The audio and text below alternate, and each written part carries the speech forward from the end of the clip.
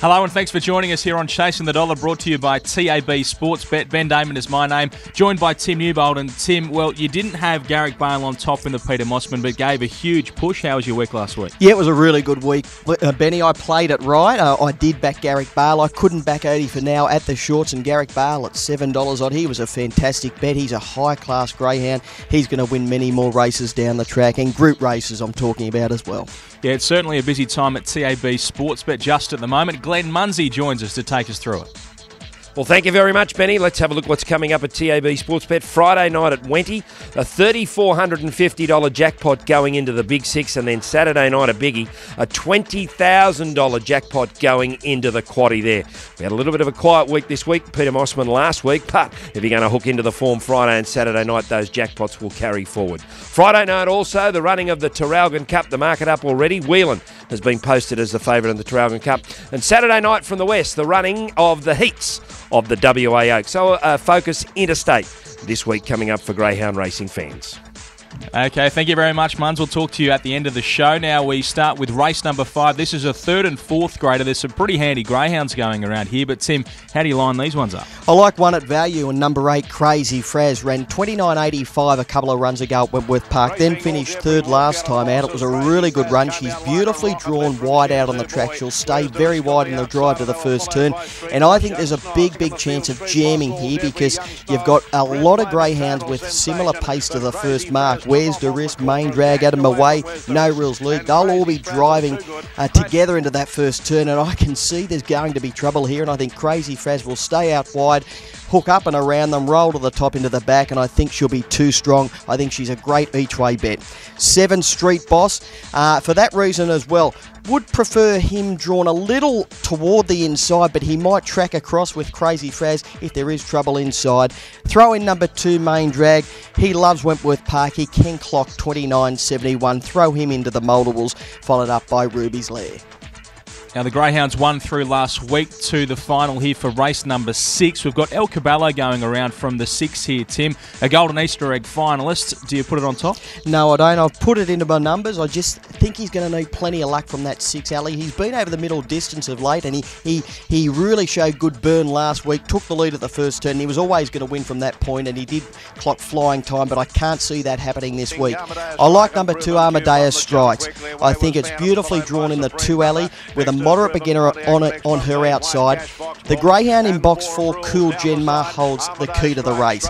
It is a good beginner, early pace, and wants to get very wide at the first turn. I can see that greyhound holding the outside division up and the inside 3 really come into it, and I think number 2, Amadeus Strike, will just either lead or sit right on the pace behind Half Empty, and I think she'll be too strong at the end. 3, City Class, really good run when beaten by El Caballo last week. Will get every chance. Throw in number 1, Half Empty. Looks the early leader to me, but does lack strength at the end.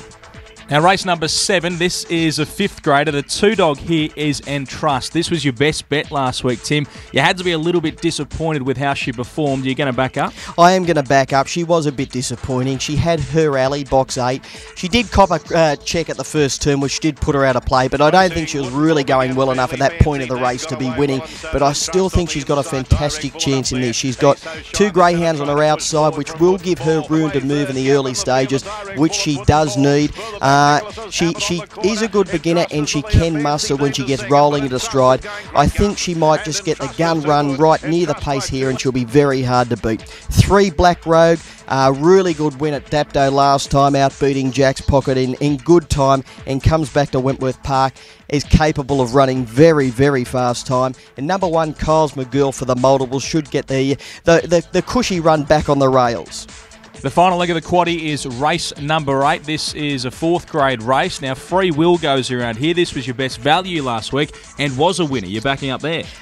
He's got a fantastic chance. There's only 2 real leaders in this race, in Bonita Banana, number 3, and 7, Free Will. Whatever greyhound leads at the first turn out of that pair, I think will get the money, but I'm going to go with 3, Bonita Banana, because she's got a wide runner on her outside and a slow beginner, so she's going to get a heap of room to move in the early metres. She'll begin quickly, she'll run through, she should take the lead, and she can run around 30 and 10, and if she does run that, I think she can pinch it. Free Will, as I said, if he does lead, he'll be very hard to beat, but I just think Bonita Banana might just have a little too much early toe for him. Throw in for Total Terror, racing in career best fashion, lacks early pace but really, really strong at the end. If the leaders do come together, he is certainly the knockout dog. Well, Tim, we have been keeping that tally of your best bets, certainly in positive territory, despite a little dropout last week. Where are you going for your best bet this week? We can bounce back, Benny. Race 6, number 2, Amadeus Strike. I just think she's going to get every chance in the early stages, and she can posse up on the pace, and she's strong at the end. Race 6, number 2. Now, the best value has been On Fire of late. Where are we going this time? Race 5, number 8, Crazy Fraz. In a hard race, I just think she represents great each-way value. She's beautifully drawn, and she'll run a bottler. All right, let's go back to TAB Sportsbet. Glen Munsie is there for us this week. Glen, there is plenty happening. Well, general sport this weekend and racing at TAB Sportsbet. Make sure you get some sleep. I don't know when it's going to happen. Because we've got Black Caviar on Saturday night into Sunday morning in the Diamond Jubilee and the last day of Royal Ascot. Euro goes into the quarter-final stages on Friday morning there as we work towards the final in another couple of weeks' time.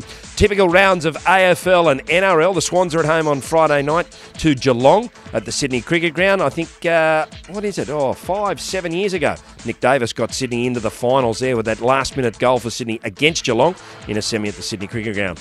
The Bunnies go up to Brisbane to take on the Broncos in Friday Night Football live on 9. The Dragons play the Gold Coast down there. And an interesting match in the AFL, of course, Greater Western Sydney against the Melbourne Demons. Very good effort by the Giants last week against Richmond, and Melbourne have got in as favourite there. All the other sport as we work towards Wimbledon tennis-wise, we're at Eastbourne and we're in Herchenbosch for both the men and the women, but don't matter. No matter what's covered at TAB Sportsbet, it's easy to access on the web at tab.com.au, on your iPad, your iPhone or your Android phone, but more importantly, very, very easy to just duck on down to your local TAB. Have a chat to the agent there and no doubt they'll help you out with what's happening at TAB Sportsbet, boys. Okay, thank you very much, Glenn. Now, Tim, you're having a week off next week. Going to spend some of those winnings that you've built up in recent weeks. We'll see a new face here.